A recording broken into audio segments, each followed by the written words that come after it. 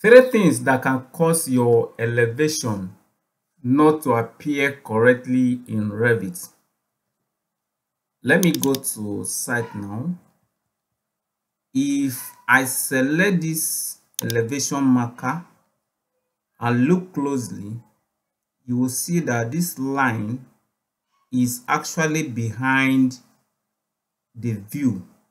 So try and move this line to where your elevation marker is. Let me click outside again and select this.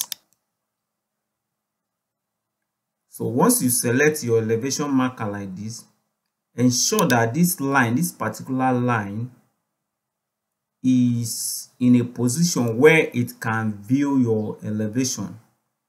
Now, if I view that elevation now, assuming I double click on this place now, let me double click on this.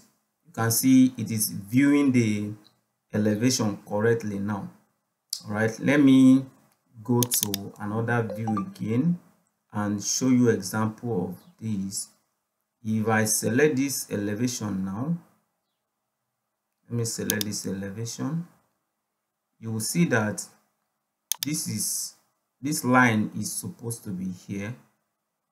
So if that line is there and you double click on it, double click on the arrow, you see that it is viewing the elevation correctly now. All right, now let's see another thing that can cause the elevation not to view correctly. If I move all, let me hide these things now so that it will allow me to select correctly. Let me hide all these things. Okay, now if I move this elevation marker, if I move it behind, if I put it here, you see, if I go to that elevation now, it will not be able to view the building because the building is behind it. This is where the elevation is pointing at. Can you see the arrow? The elevation is pointing here. So if I try to view it now, you see that it will not see the building. Okay, this is one of the things that can cause your elevation not to view correctly. All right, let's go back to our floor plan again and move this elevation backward to where it's supposed to be. And anytime you are moving the elevation marker, make sure it is going along with that line. I don't know the name I should call that line, but if you select your elevation, especially if you select the arrow, the point, you see the line will appear. Okay, so anytime you are moving it, make sure that line follows it. Otherwise, you may not be able to see your elevation correctly. Okay, let me move it behind now. And for me to be sure that that line follows it, I need to select it.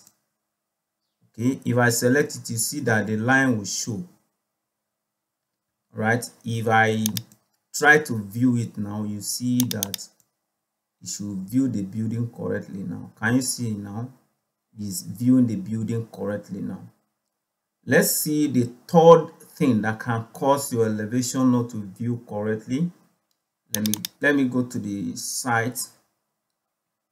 And the reason I'm going to the site is that I have actually hidden those elevation marker in other views. If I go to my floor now, you can see I have hidden it here. So it's only on this site that I have not hidden it. That is why I love to go here anytime I want to work on the elevation markers. Right, now let's look at the third thing that can cause you not to see your elevation correctly. If I select this elevation marker now and I zoom out, you see that the elevation is seeing off to this point, you can see that the elevation is seen up to this point.